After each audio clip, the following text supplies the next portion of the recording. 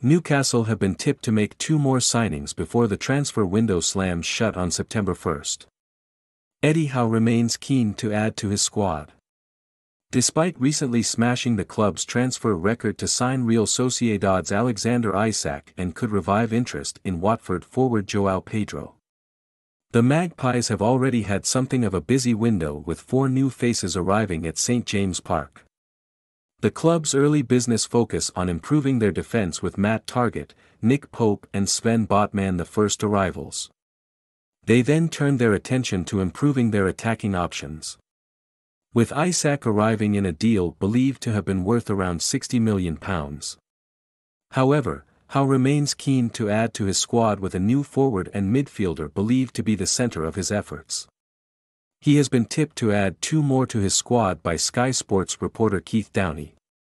"I would be surprised if they don't bring in at least 2. So, I think between 2 or 3 new players," he told This Is Football before Isak was confirmed.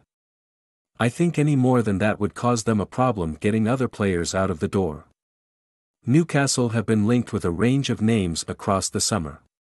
But it appears they will target their efforts to just 2 clubs during the rest of the window. They have been tipped to revive their interest in Watford striker Joao Pedro. While they are also believed to be interested in a host of Chelsea stars on loan. Armando Broja, Christian Pulisic, Conor Gallagher and Callum Hudson-Odoi are all said to be targets.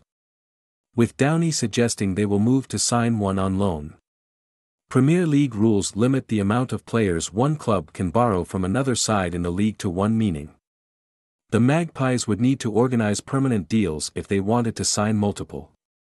Downey's Sky Sports colleague Dharmesh Sheth has said the club could revisit their interest in Watford's Pedro despite the signing of Isak. The Isak deal came out of the blue a little bit. And up to that point Newcastle were in discussions with Watford about Joao Pedro, Sheth told Sky Sports.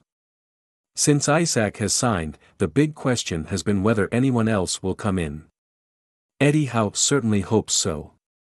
"I'm told it's gone quiet with Joao Pedro, but also that it's not been ruled out." Newcastle's bid was worth £30 million, with £25 million guaranteed. It was the structure of the add-ons which was still under discussion.